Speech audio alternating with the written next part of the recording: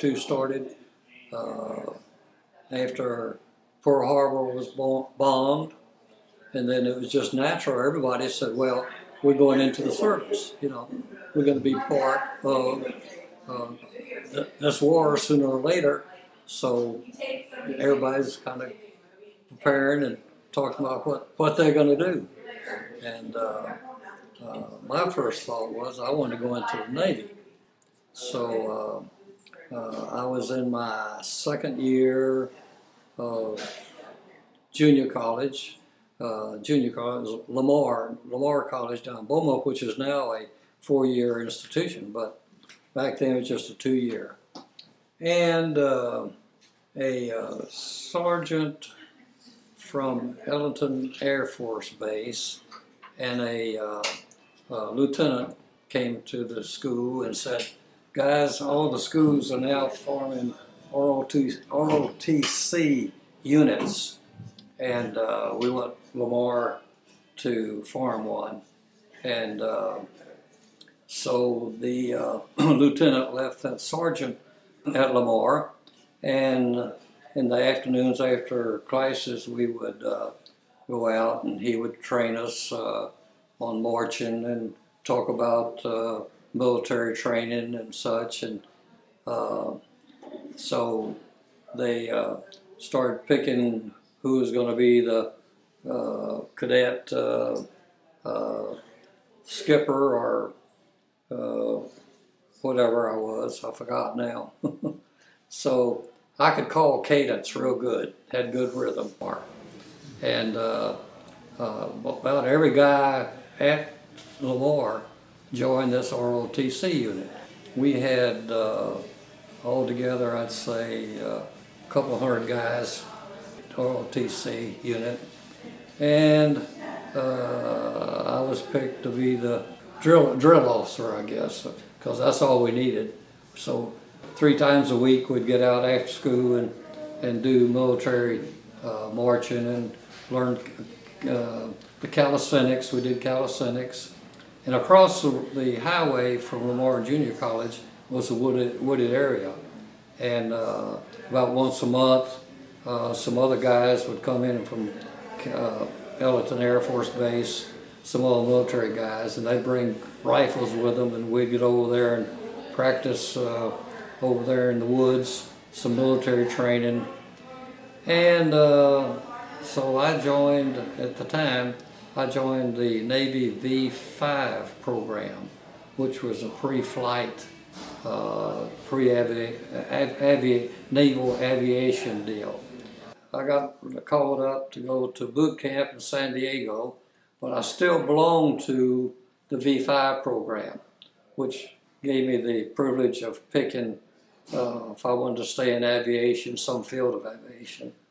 So went to San Diego. I think boot camp was about 6 months, and they asked me, okay, what field do you want to go into? And I said, well, in aviation, I want to go to Pensacola, study aerial photography, because I had an interest in photography at that time. Got on a train and went from San Diego to Pensacola, Florida, where we started our photo training first, with all kind of Navy cameras and doing darkroom work. We had to learn to develop film and process it and make prints and everything. And then after the first the first 6 weeks, we started flying and doing aerial photography. And altogether, I was in Pensacola for almost 5 months, of full training, all the aviation training and photography training. In 41? 42.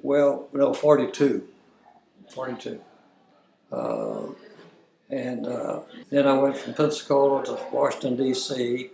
to do some advanced photo interpretation work or training, and lithograph. They'd also told us lithograph, because back at that time, lithograph was in the military, it was a big deal.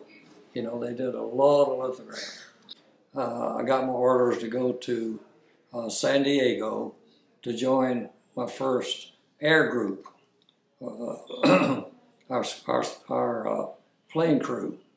When we got to San Diego, my plane crew was in the process of forming, and after the first week, all the crew was there, and our plane was there.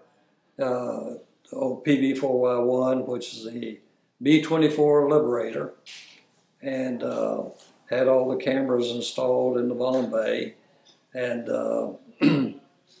we did a month of training. Then we got our orders to head overseas.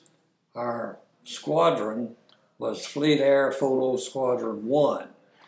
It was a new naval photo squadron. Admiral Nimitz ordered the formation of this squadron. The Navy had never had one before, and so they formed this Fleet Air Photo Squadron 1. It was based on Guadalcanal, and they had already been out there a year. And my plane and our crew was a replacement crew for one of the planes in the squadron that had been shot down. In fact, they lost 2 planes. There's an 8-plane squadron, and 2 of them were lost. And so we went out as a replacement of one of those plane crews that went down. But out of the 2 planes that went down, only 1 man was lost. And PBYs came in and picked up the crews that went down. And the first plane that went down, PBY came in to pick them up, and it was a real windy day and had pretty high waves. Anyhow, that PBY got, with a heavy wind, got turned sideways to the wave, and boy, the big wave hit him and flipped him over. So now he was down, and all that crew was in the water. So they had to order in a second PBY, and they came in, made a safe landing, and picked up all the Fleet Air Photo Squadron 1 guys and the PBY crew. And the next plane that went down, PBY picked up all but 3 of the guys, and 3 of them drifted away. And so a submarine came up and picked up the other 3 guys. So PBY picked up part, and the submarine picked up part. And finally, they all got back to the base, but the planes were lost. So, and of the ones that went down, the 1 guy disappeared, and there were 3 or 4 of them that were injured pretty bad. So we replaced that plane where they lost most of the people. And so they'd already been out there a year and had done a lot of work and made quite a few invasion maps, like Bougainville, and they had just started on doing Guam, Saipan, and Tinian. So, well, explain how you did the maps. Okay, well, yeah, what you do when you're making a mosaic map, try to do your mosaic map about 2 weeks prior to the invasion of an island. So, like on Guam, Saipan, and Tinian, it's a long flight from Guadalcanal to Guam. So we had to fly from Guadalcanal to Kwajalein and stay overnight, refuel in Kwajalein, and then fly to Guam, Saipan, and Tinian. And you'd take the island below you, you'd take 4 planes or 5 planes, depending on the width of the island. But Guam was the widest, and really 4 planes would come in and spread out so many miles apart and fly straight and level over the island at 20,000 feet. And with your cameras going and the photographs overlapping each other. The plane over here would overlap this plane's row of photographs. This guy's would overlap about 40%. So you got these two, say 2 planes going here. These photographs will overlap in these by 40%. And then each photograph, when the camera went off, each photograph overlapped each other by 40%. So when you got back, you develop all those rolls of film, and you had 4 planes out there, all cameras, the photographs all overlapping each other. You take them and you paste them down on a big board, and you have then a complete picture of the island. So 4 planes did Guam, 2 did Tinian and Saipan. And then they stopped at Bougainville coming back, and then back to Guadalcanal. During the time, the fleet was out there bombarding Guam, Saipan, Tinian, and a couple of carriers out there keeping the Zeros away from our planes. And so it wasn't a problem, there. And one of the interesting things on Bougainville, when we took Bougainville, the commanding general, the Marine general there, they made the landing, and they took about half the island.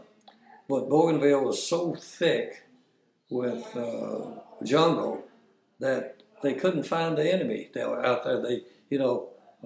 We had half the island, the Japs had half. But they tried to do some reconnaissance, and they couldn't find just where all the Japs were. So he asked our squadron to come in and fly over the Jap area of the island where they were occupied. And sure enough, our color film and would show their camouflage equipment, and our film showed where most of the Japs were, where their heavy equipment was, where their storage, all the ammo storages were. And we'd come in, we'd do that. We'd fly back, develop the film, then fly back to Bougainville and fly over the American occupied part and parachute the pictures down to the commanding general there. So that was a big help. And that's one and only time we did that kind of mission. And did you get any resistance when you did that? Only some anti-aircraft fire. There were no Zeros left there.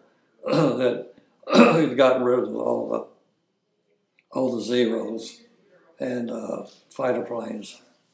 And but our worst flight was we flew to New Guinea. From New Guinea, they wanted us to map Palau Islands. And really, it turned out that they really didn't need to invade Palau. But MacArthur thought they needed to, and Admiral King thought it was necessary to take Palau, but it was a costly invasion. My brother John I was wounded on the landing at Palau. His buddies, one on the right of him, right on the left of him, were killed, and Johnny's leg was shot up, and in fact his boot was shot off of his foot. But he got up and continued and went through the whole invasion of Palau. And before that, he was wounded on New Guinea. Johnny was one of the first guys drafted out of Beaumont. He and one of our neighbors, and he and our neighbor went to Fort, I can't say the name of the fort now, up near Seattle, and they joined the Montana National Guard had been called up. So they were put with the Montana National Guard and shipped over to New Guinea before, the early part of the war. And he was wounded pretty badly on New Guinea and had some pretty tough experiences there. But anyhow, in fact, he was wounded 3 times. The last time was on Palau, the Palau landed. And for us to be able to fly from New Guinea to Palau to do the mapping, the pre-invasion reconnaissance, we had to have an air base where we could, fly, where we had the proper amount of fuel that would take us from New Guinea to Palau and back, which was it was a pretty long flight, and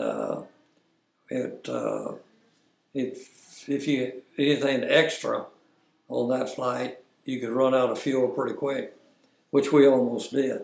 But anyhow, to get that little air base is a little island of Wakdi, W-A-K-D-E, Wakdi.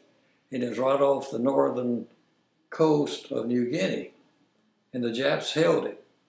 So to get it, John I and his company invaded eastern end of New Guinea, and they went by ship to the little island of Wakdi, and they invaded Wakdi.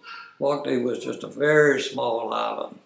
It was only about, in length, it was only about 2 miles long and about a mile wide. So just one airstrip on it, right down the middle.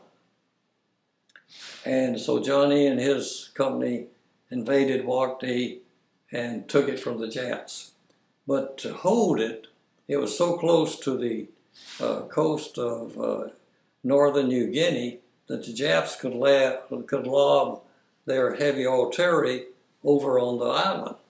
And if you land a plane there, they'd just start lobbing their heavy artillery over there and knock out any planes that landed there. So after they took the island, they invaded the coast, which was just 1.25 miles from the from the coast of New Guinea. So Johnny and his guys went over and invaded that area of New Guinea, and they just put a semicircle around, but it's like I said, it's 1.25 miles away.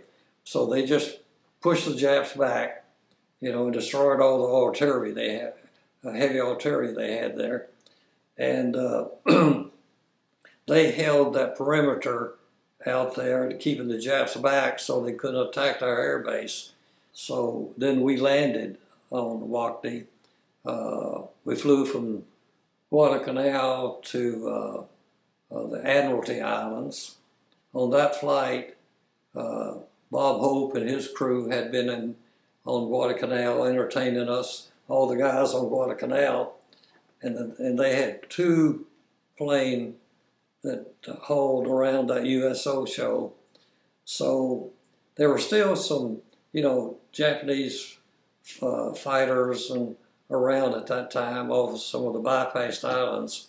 So we escorted Bob Hope and his bunch over to the Admiralty Islands. So we got to see Bob Hope on one day on Guadalcanal, and the next day we saw him.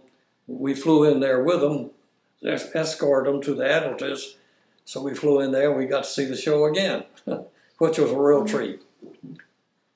And we did have some B-25s that joined us after we took off and got up near Bougainville on the way to the Admiralties, which was farther northwest.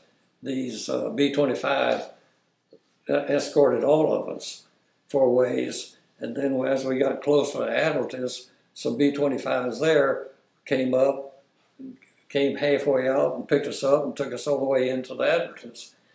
And then from Admiralties to Waukee wasn't a long flight. So the next day we flew into Waukee to do our flight over Pulu.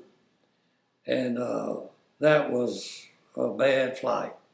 The worst one we had while I was there, while we were in the South Pacific, got shot up bad, and we got, my plane didn't get hit. The other three of the other planes, there's 4 of us, and 2 of the other planes got hit pretty bad. And that's where I got this real pretty photograph of this Jap fighter that was making a run, and he peeled off, and you know, when they come up alongside of you, they pull up alongside and turn it on you and start firing on you. As you're going forward, they pull around to the tail, and then they drop down and come under you. And just as he came under, the camera went off. That Jap was sitting in that Zero with which was camouflaged of silver gray and had the bright orange rising sun on each wing. And it was really a beautiful photograph. But Admiral Halsey came by our Guadalcanal. He came by and saw that photograph, which the photo interpretation officers had taken that photograph and put it in a light box because it was a transparent color film. And it had put a light behind it, and it was a beautiful shot. And Halsey said he wanted it, so he took it. But Halsey, everybody loved Halsey. But anyhow, on our way back, we lost all of our directional and finders and radar and everything, and we got, during the battle, we got separated from the other planes. So we were coming back and we were lost. So we sent out an SOS, and one of the Aussie shore watchers on northern New Guinea picked up our SOS and directed us towards where he was. And then he contacted Waukee and told Waukee where we were. And Waukee sent out a PBY to pick us up. And sure enough, after a while, we could pick up the PBY coming towards us. And he told us where he was, and we joined him. And then he led us in to back to Waukee. We had 20 minutes of gas left when we landed. And that shore patrol, that Aussie shore watcher, told us the last contact was, he said, well, guys, I'm glad I could help you. He said, I got to pack up now. He said, I got 4 natives with me. We have to pick up move because every time I make a contact, the Japs have a fix on where we are and they come after us. So every time we have a fix, have a contact, we have to move. He said, we got to pack up real quick and get out of here. And that, we often wondered what happened to that guy, you know. But anyhow, we landed, and there were the wounded guys and the other planes, that we had a couple of nurses there and a couple of doctors, and they were working on our wounded guys. And one of them had been a scout. The tail gunner had been scout with some flying plexiglass. And so when we landed, I got out and went over there, and the nurse was sitting there picking the plexiglass out of the head of this tail gunner, and she just handed me the tweezers. She said, you don't have anything to do. She said, you do this. So I sat there for 2 hours picking plexiglass out of the head of this tail gunner. After that deal, we received orders to come back to the States to get new airplanes and new crew members, and we needed it badly because the old B-24s we had, PB-4Y1s were the original, some of the original models, And they gave us these older type planes to start with because we weren't bombers, we were photo planes, and they didn't think we needed the latest version, you know. But anyhow, when we got back to the States, we couldn't fly our planes because, well, we had 2 planes that were able to fly back to the States. So the skipper of the squadron took our plane because we were the latest one to join the squadron. The skipper flew back in our plane, and one of the other senior officers got the other plane, flew back. But the majority of the squadron, all the plane crews and the ground crew, see, there's 250 something guys in the ground crew. All the photographers have developed the film, printed the pictures, and the photo interpretation officers. So we just had to hitchhike back to the States. And on Guadalcanal, this old troop carrier came in one day, and one of our officers went aboard, talked to the skipper. He said, we need a ride back to the States. And the guy on the ships, the skipper of the ship said, well, this old troop carrier's in pretty bad shape.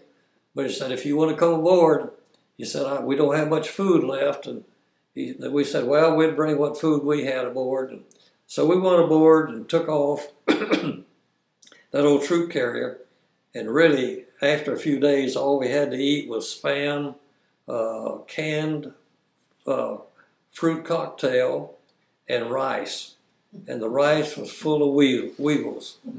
Oh, we did have for a while some powdered milk and some kind of eggs. I forgot what they were. But anyhow, about halfway to Honolulu, the ship boilers went out, so we bobbed around out there in the middle of the Pacific for 2 days, unable to move. We were a perfect target for an old submarine torpedo, you know, but fortunately none of them came by. And so they got one of the boilers working, and we took us, I forgot how many days to get back into Honolulu.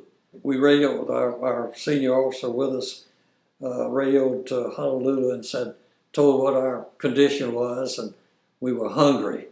So when we docked in Honolulu, there was a band there and food galore. I mean, they had tables set up, just all kind of food. So the ship's crew and all of us jumped off of that ship, and we ate for several hours. So then they repaired the old ship, and both boilers working. So they said it would get back to the States okay. So we took off the third day we left, and we went into San Francisco, and real foggy day. Couldn't see a hand in front of your face hardly, and almost had a collision with another ship. And anyhow, we finally got in, just barely moving along at probably 2 knots, and we docked, and then the Navy part of it, we went into the naval base there, and so they could cut our orders to go home on leave and to and get our orders to report back to San Diego for our new squadron.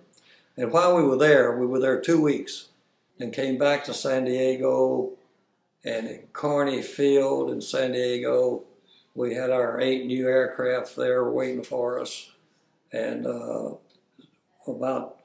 we replaced about half of the crew members.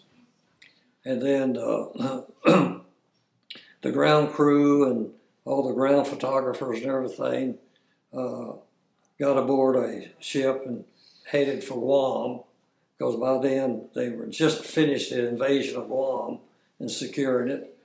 And first they didn't go to Guam, they went to Honolulu first.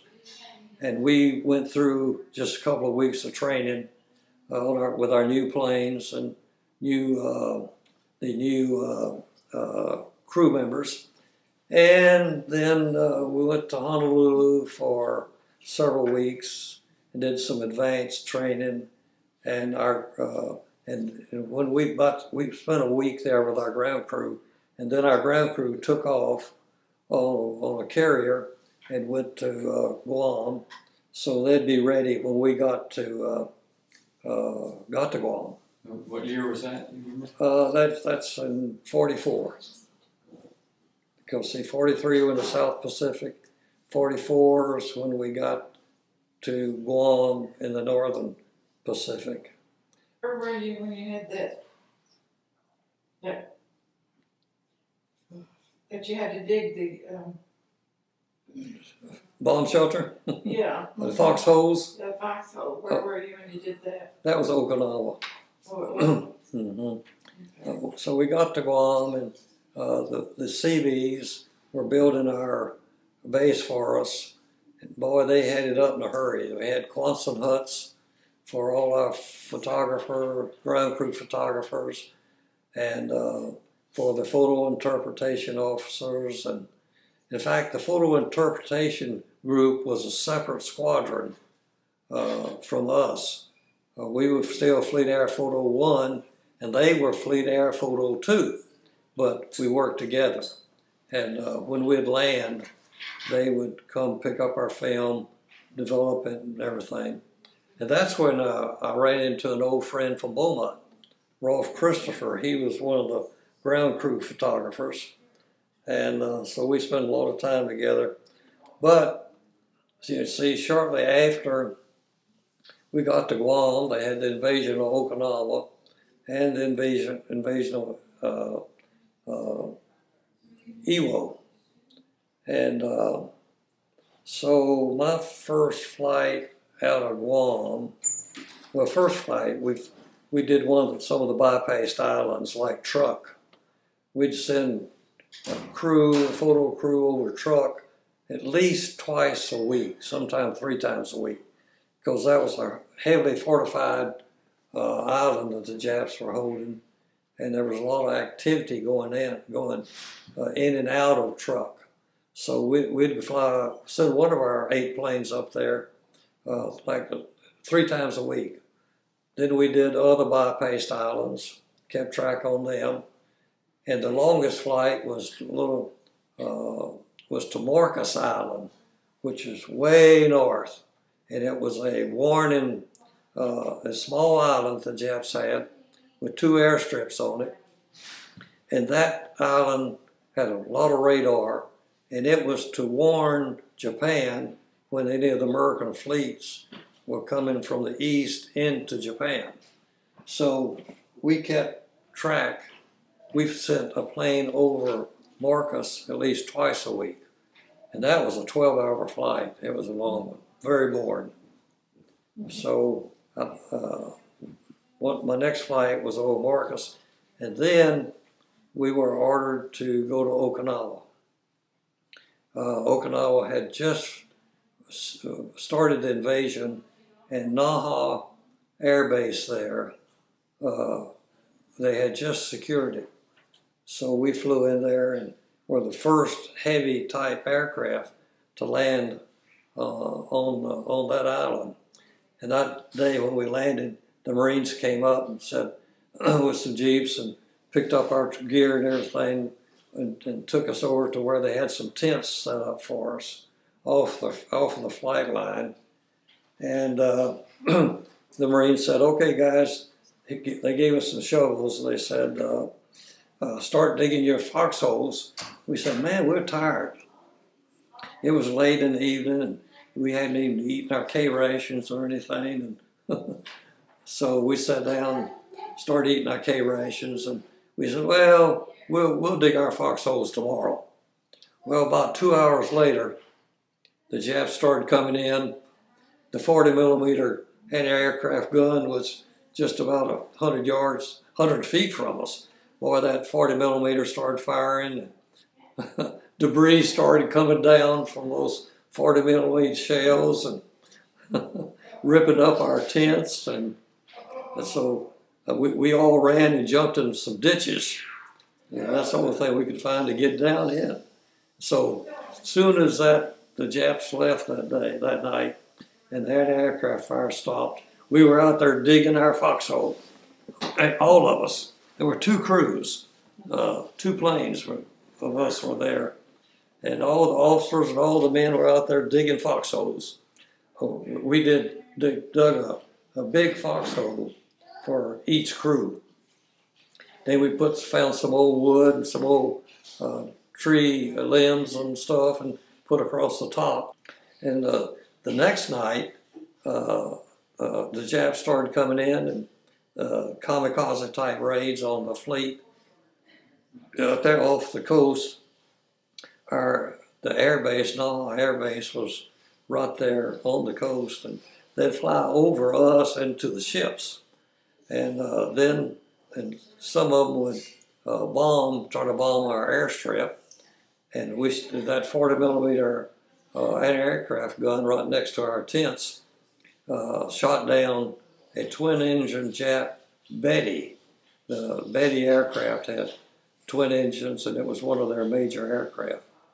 Shot him down, and he crashed just about 50 feet from our tents, and it was middle of the night.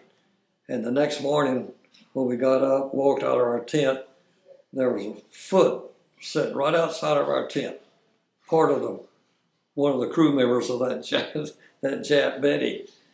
And some other parts were around, but fortunately the Marines had guys that specialized in picking up parts, so we didn't have to do that, fortunately. And so then the next day we started flying. We took off by ourselves. The two planes took off by ourselves, headed for Kyushu, the southern island of the main island of Japan. And we didn't know what we were gonna, what we would run into. See, our mission was to start doing photo intelligence of the southern island of Japan called Kyushu. And it was for the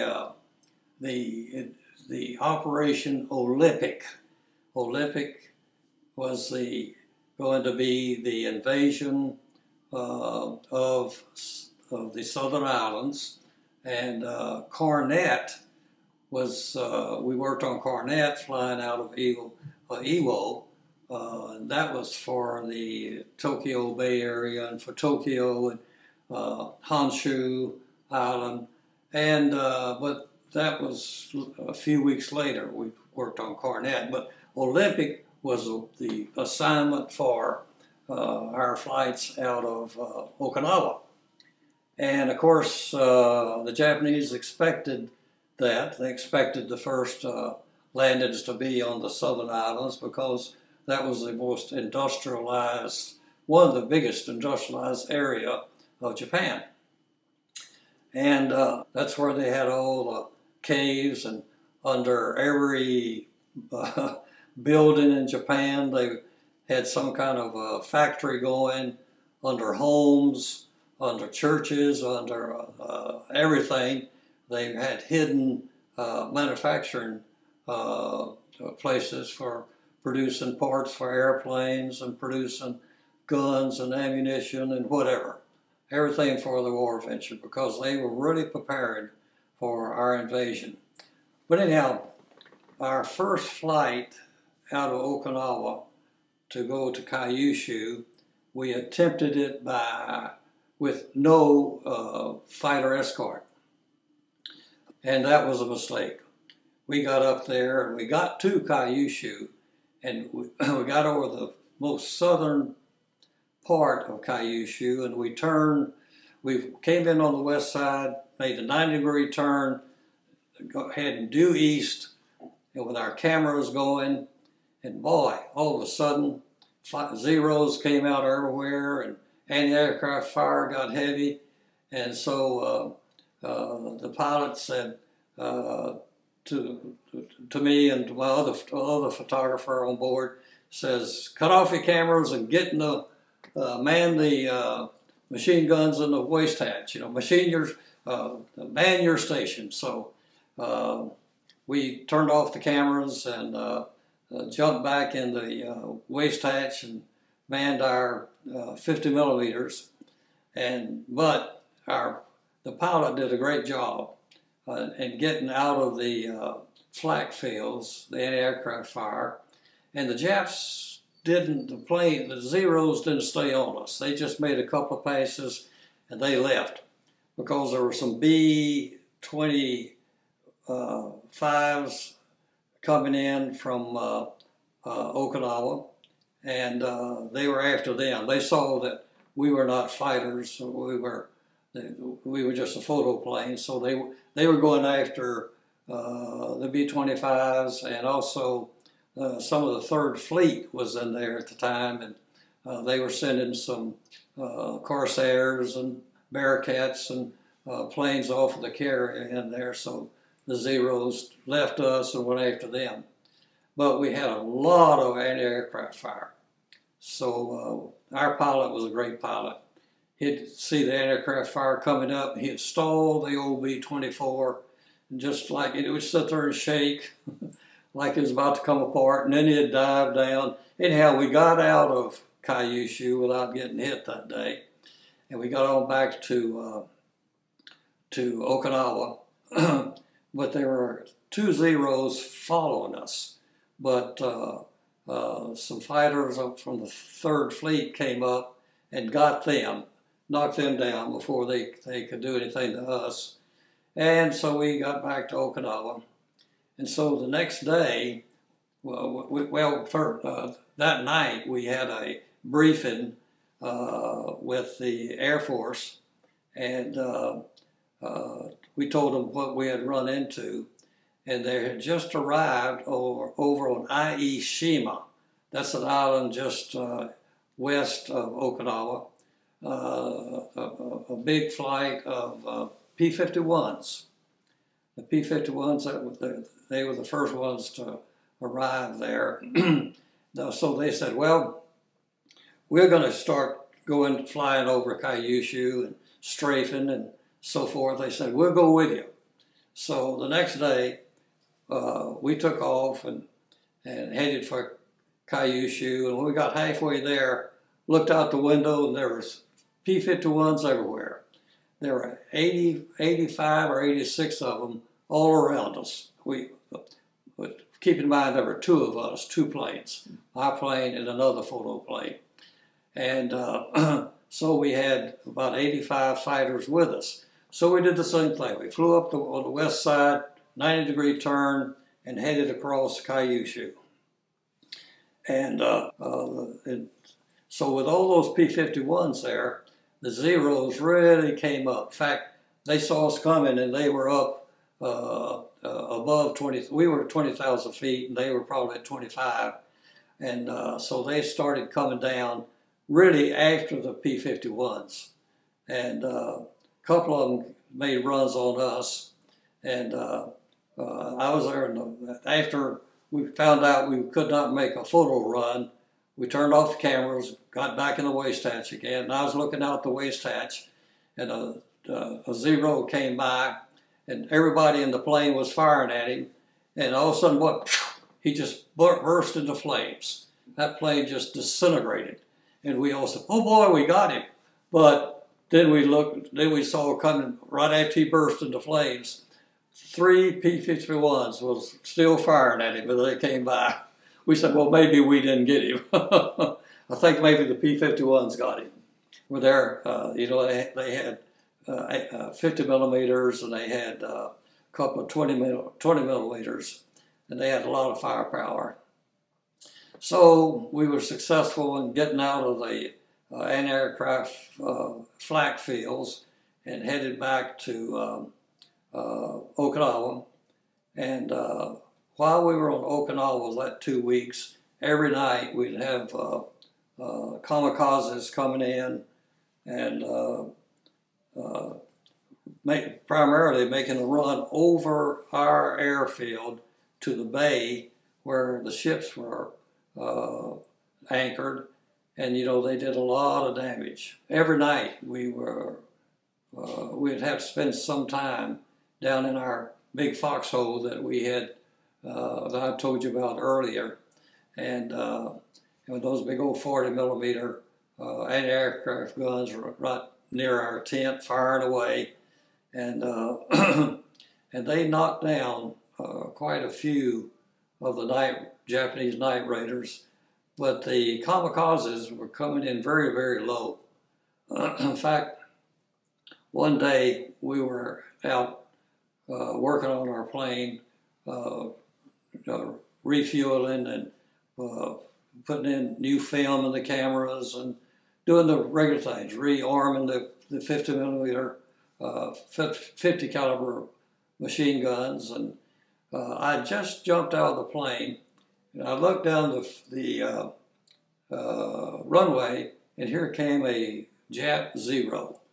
He wasn't 20 feet off the ground.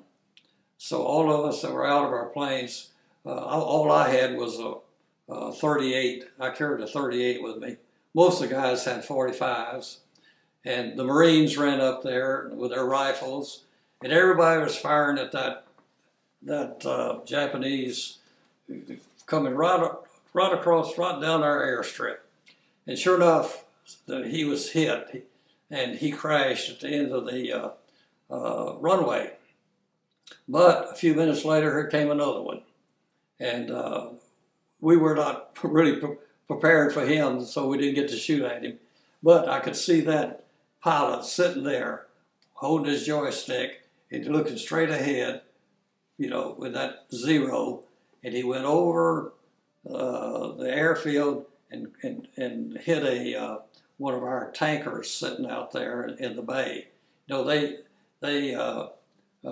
hit what, 100, almost 200 ships off Okinawa were hit by kamikaze planes and created a lot of damage.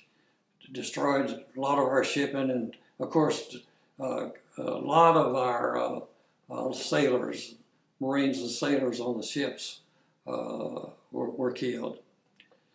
And at night, the fighting was very furious, and it was just a few miles from where our airfield was. And so at night, the battleships and the heavy cruisers would all night long would fire star shells. A star shell is a phosphorus shell that explodes, you know, up 10 or 15,000 feet, and some of them only 4,000 or 5,000 feet. And that kept the front lines lighted. It was the purpose was to keep everything lighted there on the front lines, so the Marines could see what the Japs were doing, how they were moving during the night. And it was like 4th of July fireworks all night long for the 2 weeks that we were there. But we kept, we about every other day, we would take off, and if we couldn't make it to, and also with fighter planes, the P-51s. One day we had 90 P-51s with us, or 92. And we were successful in doing photo reconnaissance over the many islands that were south of Kyushu and west of Kyushu, because anti-aircraft fire wasn't near as heavy there as it was over the main island, over Kyushu, the big island. So we did have some successful photo runs. But the runs that we were trying to get over the highly industrial area of Kyushu, finally they had equipped already on some of the carriers some Bearcats with a camera mounted in the nose of the fighter plane. So, and there were a couple of P-51s that were equipped with cameras. So they took over. Some of the Navy planes and some of the Air Force planes took over photographing that highly industrial area where the anti-aircraft fire was so heavy. And because they knew us flying at slow, OB-24 flying at our speed, a couple hundred miles an hour, at 20,000 feet, straight and level, was just a target for the anti-aircraft fire and the Zeros. So they dismissed us from doing, making those runs. But we were successful in doing the other smaller islands.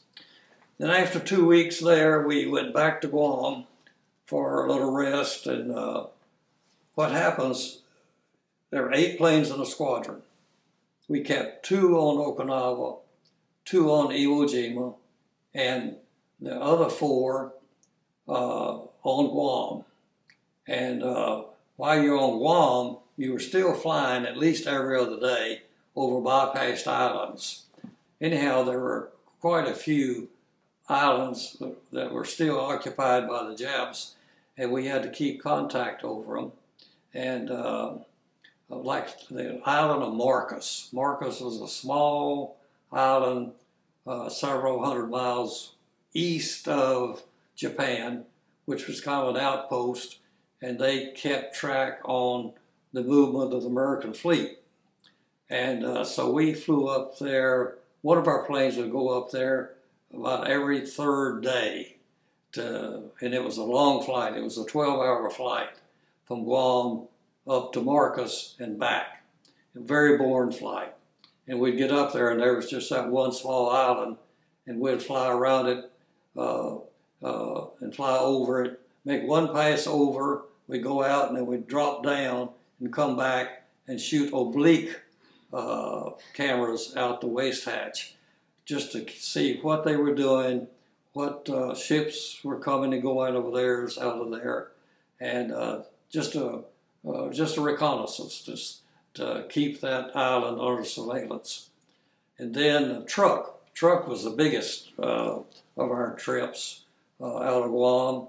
We sent a plane to Truck every 2 days. And because Truck was one of their main fortified islands, and beautiful islands in that group of around Truck. And so one of the 4 planes would be every few days go to Marcus, and like every couple of days we'd go over Truck. And the thing about Truck was that they had some of the best anti-aircraft fire people that we ever run into, and we would their anti-aircraft fire was very accurate. So most of our planes would get a little flack flying over Truck, but of course there were no planes, there were no Zeros, so we'd have to worry about that. But so often we'd fly up there, and we'd find a little convoy of Jap big sampans and small tankers and such going into Truck to resupply them. And when we would catch those, spot those little convoys, we'd radio back to Guam, and the B-25s would come out and usually destroy everything in those small convoys.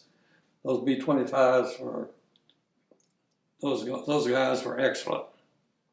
It's quite a sight to see them come in low and with their all their 50 millimeters, and they had also a 20 millimeter and I forgot a 40 millimeter cannon was finally put in the nose of some of those B-25s. But those 20s were enough to do a lot of damage to those large sampans and small tankers. So we were back at Guam for 2 weeks, and we got orders to go to Iwo Jima. So we went to Iwo, and we didn't have any fighter escort with us flying over the Tokyo and Tokyo Bay area, but we'd synchronize our raids with the B-29s. Of course, the B-29s would come off of Guam, Saipan, and Tinian. And we would take off before the B-29s got to Iwo, flying over, and they would we was much slower than the B-29. So just before we'd get to Japan, the B-29s would be coming over us. They flew higher than our 20,000 feet. And while then they'd go in and do their bombing, firebombing, and did a lot of damage to Tokyo Bay area. Then we'd come in behind them. And at that time, we were preparing for the Cornet invasion, which was going to be in March of 1945. The Olympic invasion was going to be in, let's see, I think it was first part of October of 44. That's right, 44. And then about 4 months later, they were going to start the invasion up around the Tokyo Bay area.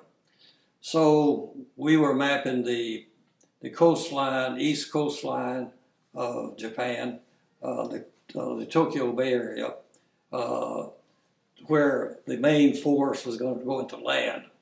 And the Japanese had their first Army division there, and we kept track of how their first Army division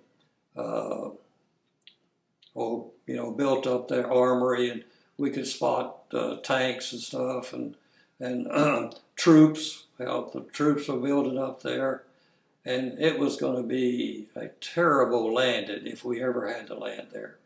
They predicted, we would lose a million of our Army, Navy, Marines on that invasion. And a lot of people don't know it, but the Japanese even closed their schools about that time, and they started teaching their kids how to fight and how to ward off our invasion. And women were equipped with bamboo spears or whatever, and it was going to be a terrible landing. And so don't let anybody tell you that we were wrong by dropping the atomic bomb. If we had to invade, like I say, we'd have lost 1 million, and they would have lost probably about 2 to 3 million. So the atomic bomb was a godsend. It was absolutely necessary.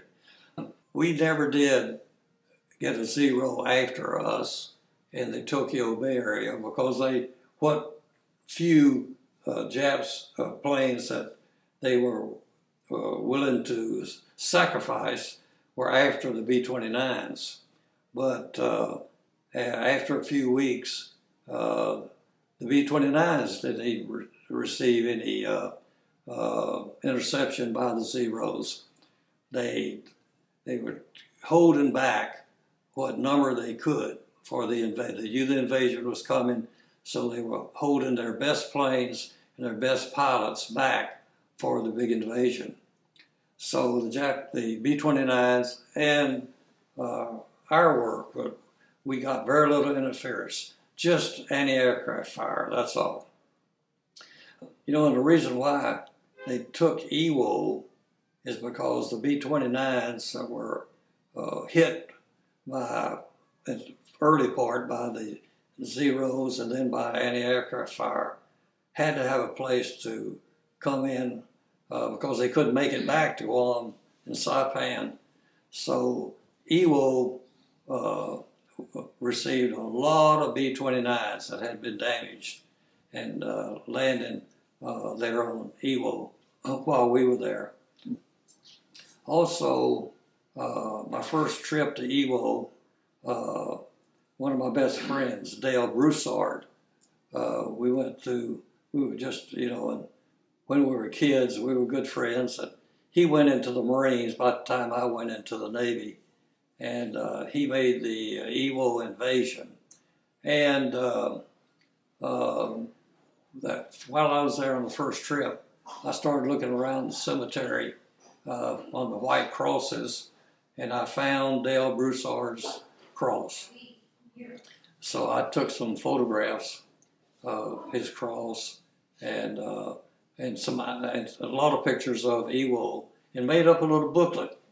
And I brought it back to Dale Broussard Sr., Dale's father and his mother, and showed a lot of pictures of his grave and why we had to take Ewo, showing B-29s crashed and P-51s flying, and about I guess 15 years ago. Of course, Mr. and Mrs. Dale Broussard are long gone now, but I ran into one of their grandsons and met him, and he said, "Jack Puryear," he said, "you know, I found a booklet on Iwo Jima in my grandfather's files," and he says, "it's on my desk." He said, just 2 days ago, I found that book, and it's sitting on my desk right now." So I told him the history of the little book, and it was quite a coincidence and quite interesting. But we worked on Ewo for 2 weeks, and worked out of Ewo over the bunch of flights over. We were actually doing some in northern Kyushu, southern Oahu, not Oahu, what do you get? Anyhow, the main island, and we synchronizing the raids with the B-29s and the decrease in the number of zeros. We really didn't have any problem flying out of Ewo. So after 2 weeks, we were sent back to Guam, and but when they dropped that bomb, everybody said, "Well, this is it. This is going to be the end of the war." 3 days, went by, and President Truman gave the Emperor of Japan 3 days to surrender.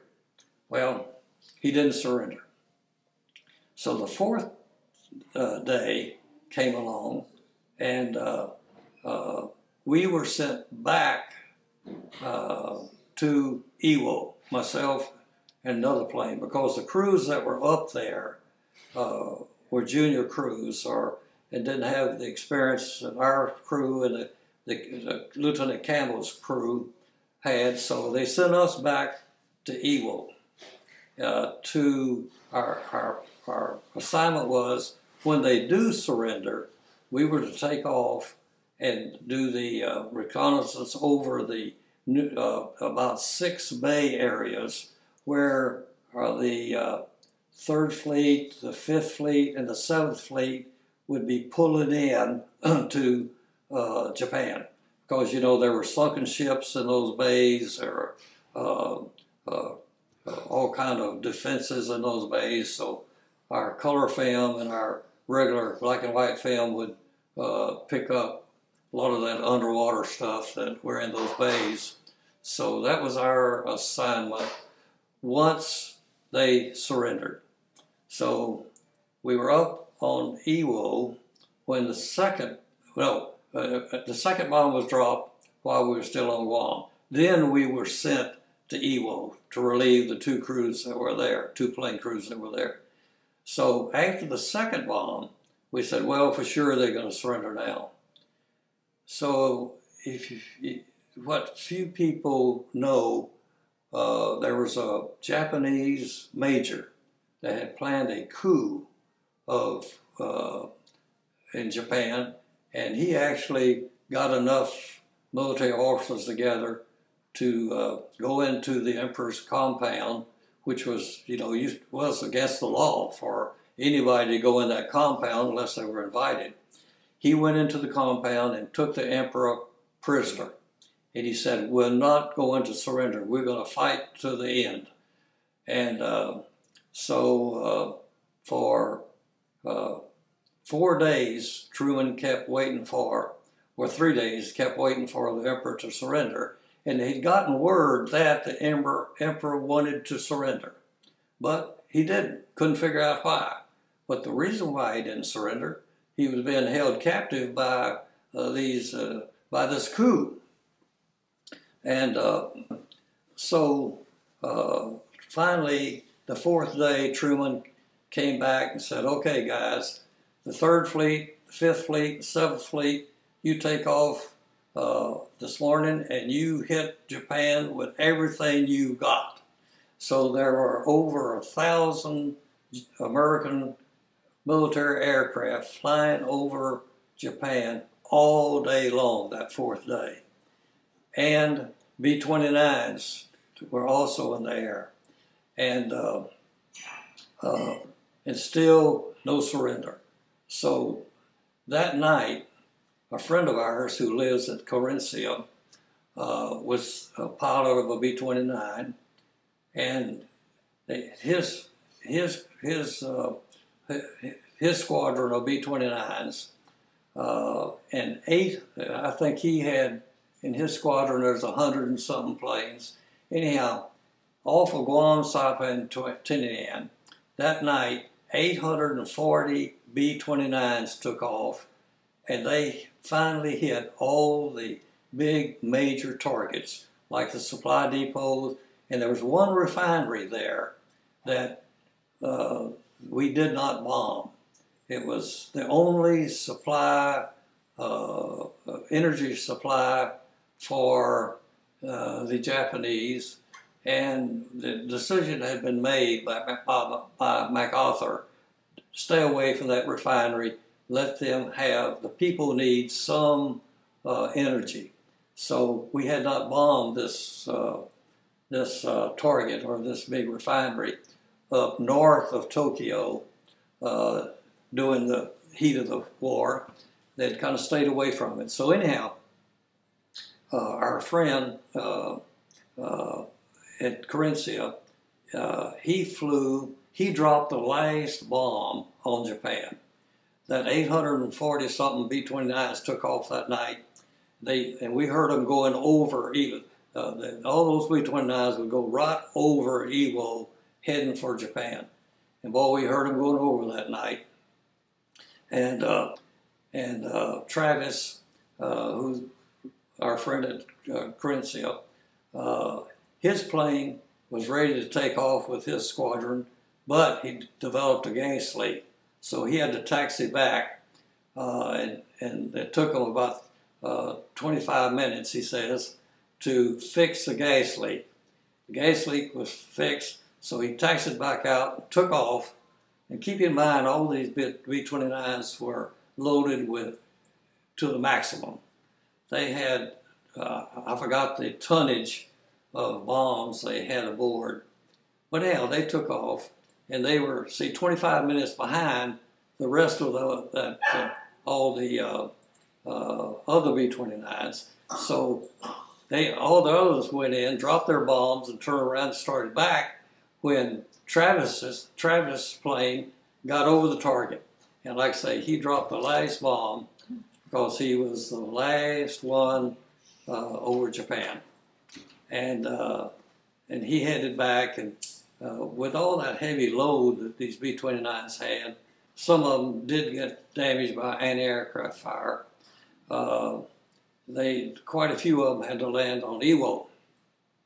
So we were there and talking to them about that raid that night. Of course, Travis made it on back to Guam, but he has the distinction of dropping the last bomb. And so we said, surely they're going to surrender now. So the Japanese major that had pulled off this coup in Japan, he went to the commanding general of the 1st Division, which I told you was over on the east coast, preparing for our invasion on the East Coast. And he went to this general, which was the top general in the military in Japan, and asked him to join the coup. And this general told him no. He was a young officer. He had to step down. He had to release the emperor, and Japan was going to surrender if the emperor wanted to. So he, the young major, committed hara-kiri, and as did most of his followers. They all committed hara-kiri and shot themselves in the head, or took the sword, you know, you heard so much about. And so then the emperor was free to surrender. He had already recorded the surrender message for the people of Japan to hear, and for to be sent to President Truman. So then he was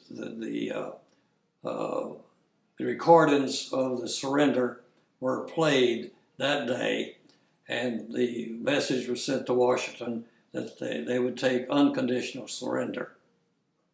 So our mission was to fly, you know, we were supposed to fly the next day to start doing the reconnaissance on the Bay areas. But MacArthur said no. He said, I don't want anybody over Japan or landing, putting foot on Japan until my troops land. And he said it's going to take 3 days for us to get everything organized to land in the Tokyo Bay area. So, and he sent messages that we could leave the day after, we could start our work the day after the first troops land in the Tokyo Bay area. So the third day, the first troops landed. So the next day we got orders to fly and to start our work. And of course, just the old old transport planes, C-35s, C-37s, were flying the troops in to a Japanese naval air base on the north side of Tokyo Bay. And, and they were coming in one right after the other. So the next morning we took off to go do our work. We got up there and a storm had moved in all along the East Coast, and the weather was just terrible. So we couldn't do any reconnaissance under those conditions. So they gave us permission to land at the same air base where MacArthur's troops were coming in. So we landed on that air base, and of course the Japanese planes were, you know, very light. None of their big planes were near as heavy as the old B-24. So we landed on that airstrip, and the troops were flying in one plane right after the other. They'd come in, unload the troops, take off, and head back to the Philippines and to Okinawa, picking up troops. So we landed right in the middle of all those C-35s. And when we hit the runway, the pilot said, "Oh, this runway is soft." And of course, it wasn't built to handle a heavy plane like a B-24. And sure enough, when we got to the end of the runway, we sunk down. And we had to get out, and we found on that base, the military allowed the Japanese officers to remain on the base to keep it operational. But all the Japanese troops were moved out. So we got a hold of one of the Japanese officers, and he saw what had happened, so he brought a tractor up there and hooked onto our plane and pulled us out of that, off of that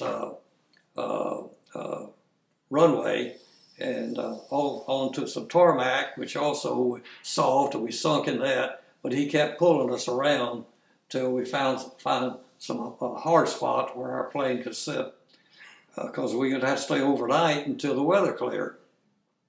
So we were prepared. We had some of our shave gear and stuff with us. So we got on a plane, and this Japanese officer took us to a barracks, which was empty now, Japanese. Told us where we could sleep. on his double bunks with just a bare mattress. And we got in there, and we saw some blood on the floor in the back of the barracks, and we finally found the story was that the first troops that landed there, of course, put a perimeter around the air base. And during the night, about 6 Japanese diehards, kamikaze type guys, slipped in between some of the perimeter guards, but 3 of them were in the back of the 6 of them. They got under the fence and started running towards the barracks where we were staying. Well, this was the night before we got there. And some of the American troops had occupied that same barracks the night before. So anyhow, the guys on the perimeter started firing at them, killed 3 of them, but 3 of them got into the barracks. And of course, the guys in there had heard the fire, the shooting going on, so they got up with their rifles, and when those 3 guys came running in the back of the barracks, you know, they killed them pretty quick. So, but the night we were there, everything was calm. None of the Japanese kamikaze guys could get in because they doubled the size of the people on the perimeter to keep that from happening again. And they had just started moving troops from that air base into Japan. Into Tokyo, where they were going to meet the Japanese and the Japanese headquarters, military headquarters. And so the next day, we were able to get out of there, to take off, because the weather had cleared. And they took us, that tractor pulled us all the way down to the end of the runway. And we had to sit there and gun our engines to full force with our brakes on, and then then with the full power was going on the 4 engines, and so we were able to take off, even though that runway was pretty soft. And we got up and we did our reconnaissance over Tokyo Bay. And the other plane was doing went a little further south on some of the other bay areas. And then our next, after we did Tokyo Bay area, we went across the island and did a reconnaissance of a bay on the west side, where the 5th Fleet was going to pull in over there. Bull Halsey's 3rd Fleet was going to pull into the east side of Kyushu, and then Admiral Nimitz' 7th Fleet was going to pull in the Tokyo Bay area on the Missouri, as you know.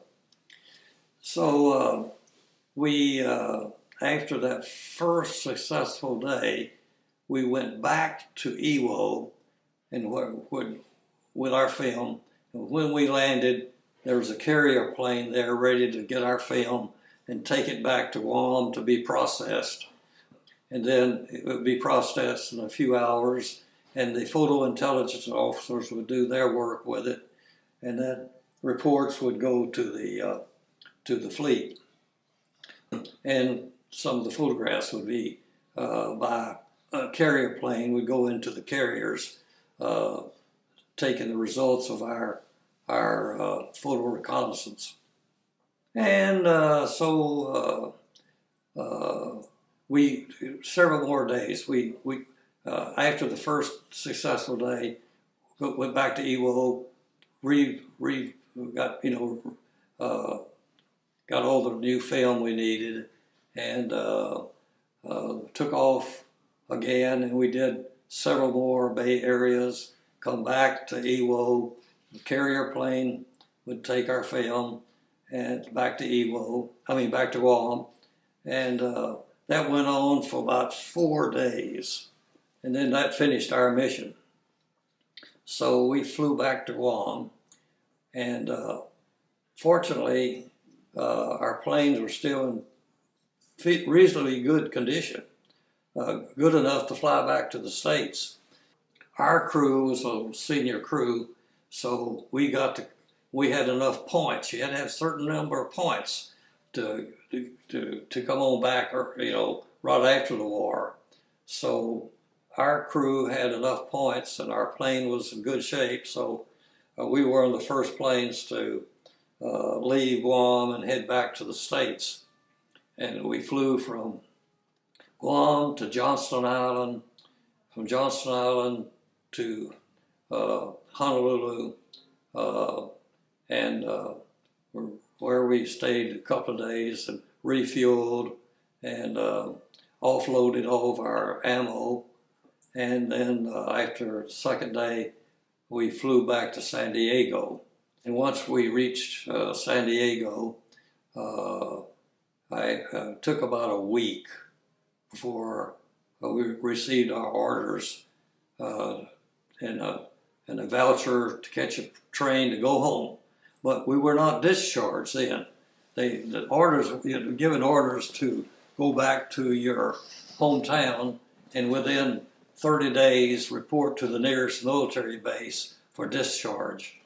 So I took the train home and arrived, and about a week later I went to a military base over near Houston, one of the old air bases, and was discharged there.